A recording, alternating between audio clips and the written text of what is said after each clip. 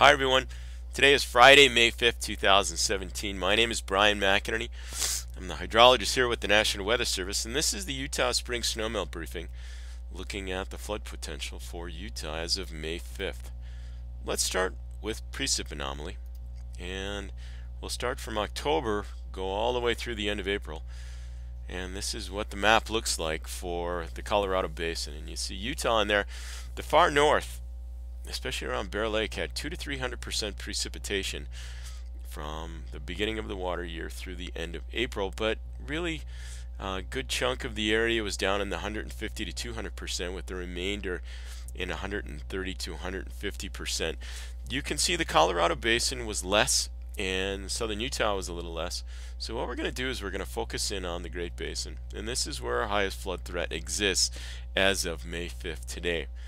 And you can see the areas, the farther north you go in Utah, the more the flood threat is apparent, just because of the amount of precipitation and snowpack.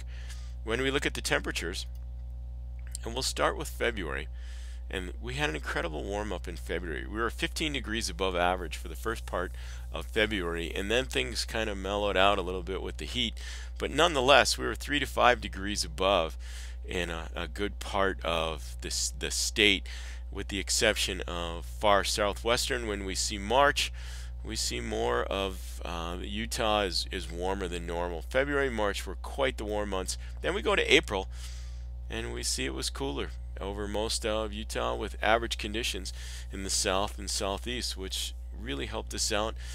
February and March, the heat melted off the lower elevation snowpack, and we've had comparisons to 1983 to where we are today, and that's where I thought we'd look at. When you look at temperature, and we're going to look at May 2017, we're only 5 days into this, really 4 days as far as we've collected the data.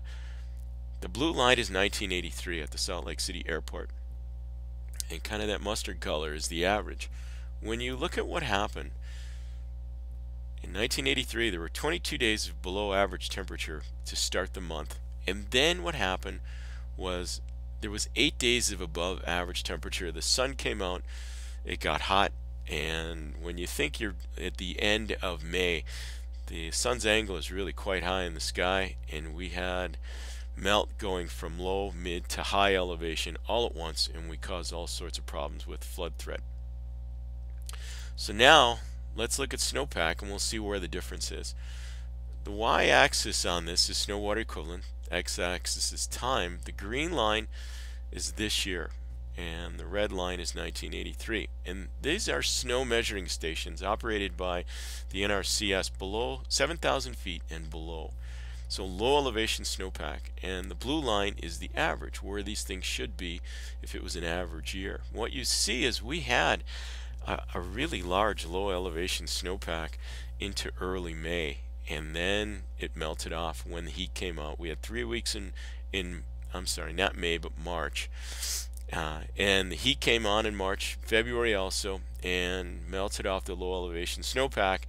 When you look at 1983 in the red, you see it lasted a month later, and it really wasn't as large as what we had this year, but we melted it off in March. And when you look at the low elevation in 1983, it was the second week of April that it started to melt off, and that's the difference between this year and 1983. We don't have the low elevation snowpack like we had in 1983, so that eases the flood threat to a certain extent. However, if you go up to the top of Mirror Lake Highway, Trial Lake has a snow tell station there, automated snow measuring station.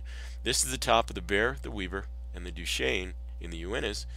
You see that we're at 220% of median, whereas we're way higher than we were in 1983. The question is it going to start melting off now, or are we going to have more storms and more weather to keep it up as high as it is? So high elevation snowpack much larger, low elevation snowpack has much different from 1983. So this does cause us some concern. The mid elevation snowpack was melted off due to the heat to some extent, but it's still there. So when you look at the areas that we're anticipating that we may have flooding, I've done this aerially because these are the areas that when we do the peak flow forecast, the Logan River area, the Cache Valley area, the upper Weber To some extent, a lot of the tributaries in these areas are projected to hit flood stage. The question is, how about some of these other areas? Big Little Cottonwood, in the Six Creeks area, Utah Lake. These are all areas that could flood depending on what the weather does. But all things equal, when we modeled the entire state of Utah, these are the areas that came out with the highest flood potential. This is going to change as we go through the spring weather. If it stays cool and wet and we bring the heat on like we saw in 1983, expect more of these areas to reach flood stage. If we get kind of an average condition and maybe an absence of any big rain events, then our flood threat's going to go away to an extent where we'll see high flows all year but no peak flows. So there you have it. There's my contact info. I'll be updating this weekly and then really as we get closer into later May as conditions evolve. But I do thank you for taking the time to listen to this, and until the next one, we'll go from there. Thank you.